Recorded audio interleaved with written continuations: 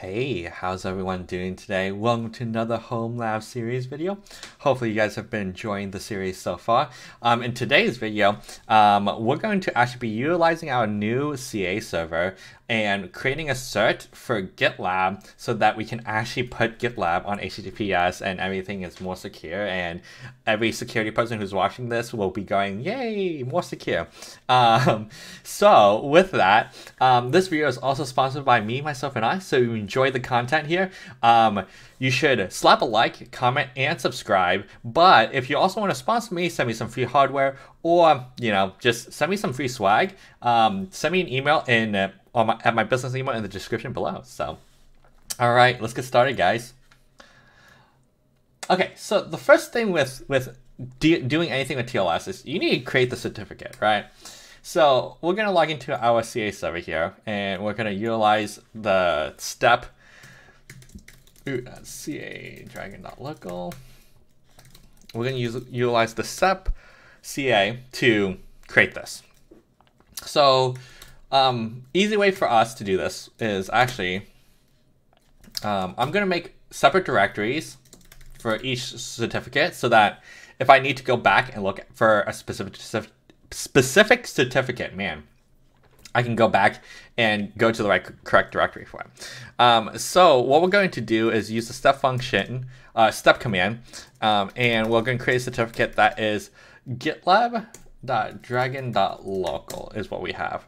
And we need the cert and the key. So we're going to create it as dragon.local.cert and gitlab.dragon.local.key.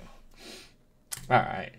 Now I was going to ask for the description password. So if you guys don't remember, the description password was also shown in during the installation. So I don't actually have it in here, but if you recall, I created it as a I pasted it in a file.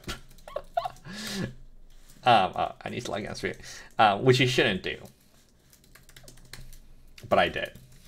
So let's go back, look at that file. All right, here we go. This is the password you need to use. Let's provision a key. All right. So now you can see that there are two keys in here. One cert, one key. GitLab would need both of them. So if we actually go and look at how to configure GitLab, and I have a few links copied and pasted so I don't have to actually search for it. We are going to set the external URL to be HTTPS. We'll disable Let's Encrypt because the Omnibus installation assumes I've used HTTPS. It'll try to do the Let's Encrypt stuff, but because it's not a public server, Let's Encrypt won't work. And then we will throw the files in this directory by default. I don't really care about where it goes. I'm going to just leave it in where GitLab will automatically assume these directories. So we're going to put it in there, and it should just work afterwards. So, yeah. So first things first, we need to log in to the GitLab server. I'm going to open a new terminal here. We'll keep the other one in the background, but we're going to open a new terminal. /root at gitlab.dragon.local.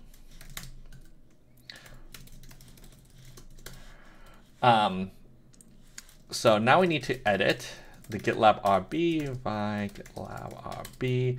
We're going to need to look for external URL here.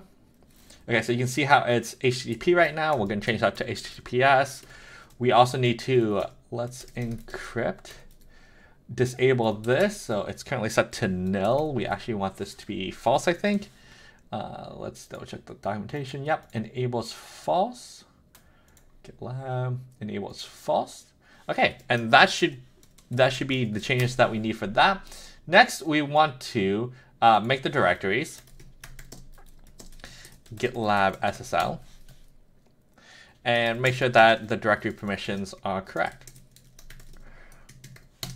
All right, so let's see, GitLab SSL. What we're going to do is actually copy ca dragon.local root GitLab. We'll copy those two certs and put them in here.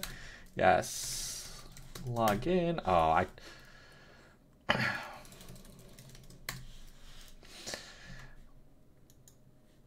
I also use a temporary password, so yeah, you can tell that I have a exclamation point at the end of my password. This is my temp password that I always use that you won't know, but it ends in an exclamation point, guys.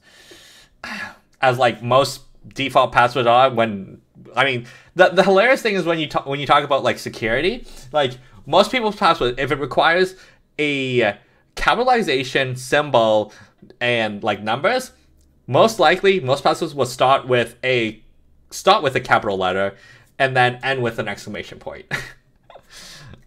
It's just funny. It does. I don't know if it makes it more secure at that point. But this is my temp password that I use for my like home lab testing stuff, so I'm not too worried. Okay, so now we can see that the files are located in here. So what we're going to do now, GitLab CTL reconfigure.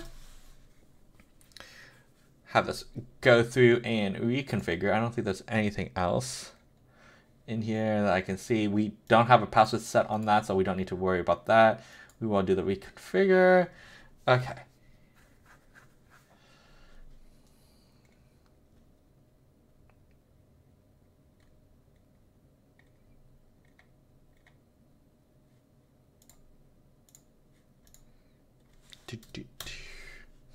Oh, and the other thing we'll need to do is actually update the GitLab runner too, because the URL will change. So if you recall back when we actually set up the GitLab runner, it actually utilized the HTTP URL. Now it's HTTPS, so we actually need to update that too. So while we wait for that, we can update the runner too. It won't work until it's back up, but PSA. Okay, yeah. Docker exec it GitLab runner bin bash. So we actually need to do the same thing that we did before. Step CLI install. Well, we need to actually install the cert so it actually reads it correctly. So GitLab runner is using this, so we're gonna copy and paste that. Cert and paste that, but it won't paste because it's Windows. There we go. And we want to get rid of the sudo. Okay, so now that's also installed. So we can see here it's actually restarting everything. So now I should be able to dragon.local.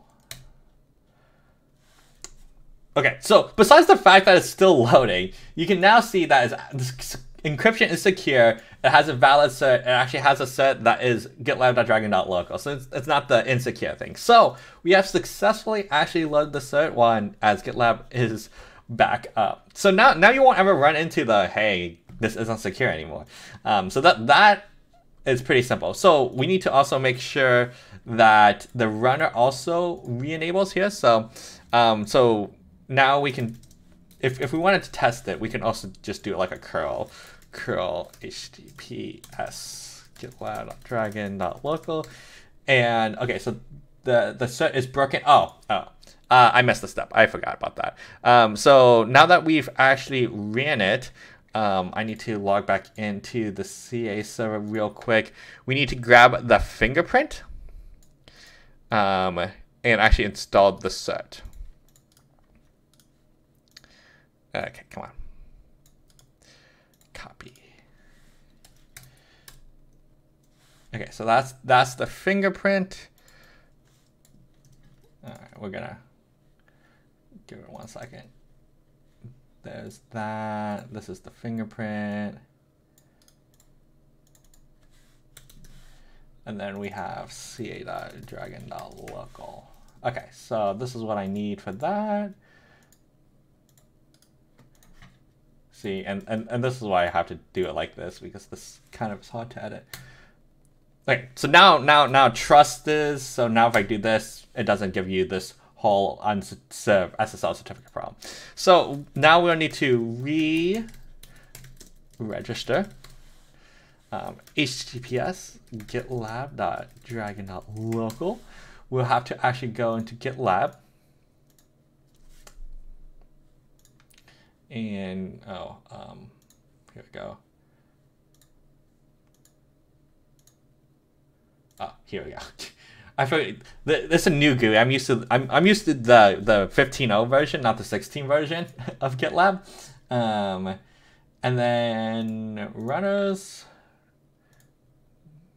Oh, no. Here we go. Copy that key. Paste. No description. We'll go with that. Docker. CentOS 7. And that should be set now. So now we should be able to see two runners. This one will eventually load. Here we go. So now that's our new runner. This one you can see was last set 42 minutes ago. This one won't ever come back. So we're just going to delete it. Permanently delete that. And now this should work. So to just give it a good test to make sure your runners work, we're going to actually go back and just run the pipeline for this. Because we know that this is a successful pipeline. It's just going to do a deploy of the file. Nothing's going to change, so it won't actually matter. So we're going to just run this real quick, make sure everything works.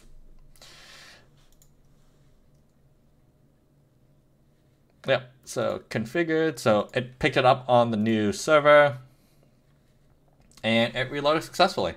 So that is how you add a new cert with, that's how you create a cert with the step CA. Input it into GitLab, and now you have TLS on GitLab on your home network. So that's it for this video. If you guys enjoyed, please leave a like, comment, or subscribe, and we'll see you guys in the next video. Hope you guys have a great day here. See ya.